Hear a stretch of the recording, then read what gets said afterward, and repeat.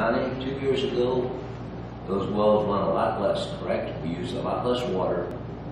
Now we're straining those wells to the max. We're straining them due to the growth of the city. Now, do we go to every John Doe citizen of the city and tell them that we're going to have to float a loan, borrow money to put in a new well? Or are we going to use the new construction to support that activity?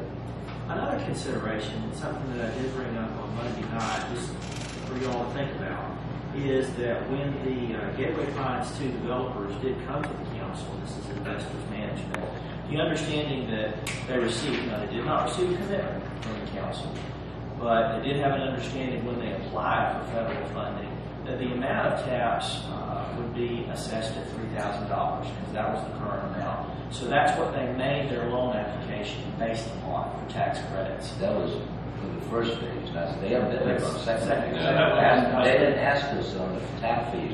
Yeah, it did. You came here and asked us about that because they wanted us to give them a letter guaranteeing that they would be $3,000, and y'all said no, we're not going to give them that. Not a special call meeting. That's right. You're right. I withdraw. But the reason why I say all that is just that they have already received the tax credits. They can't go back to the well for any more money.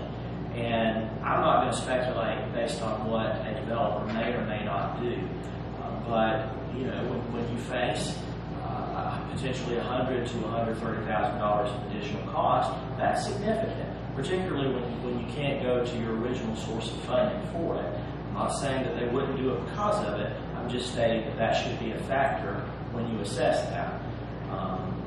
One possibility that I might suggest is if you did want to raise the tap fees to $5,000, you could do so and make an allowance for that particular development as it was in process at the time.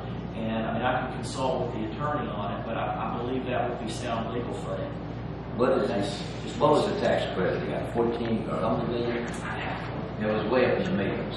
We're talking $100,000. Multi-million-dollar project. Yeah, and we're only talking $100,000. You're talking pepper shaker. You're not talking big money. Anyway, I was born here. I'm 62 years old. The well was here when I was born, and it was probably here 20, 30 years before I was born. We need a new well. Now, if you can show me any other small town that has the growth that we have, that charges $5,000 a tap, I may consider it.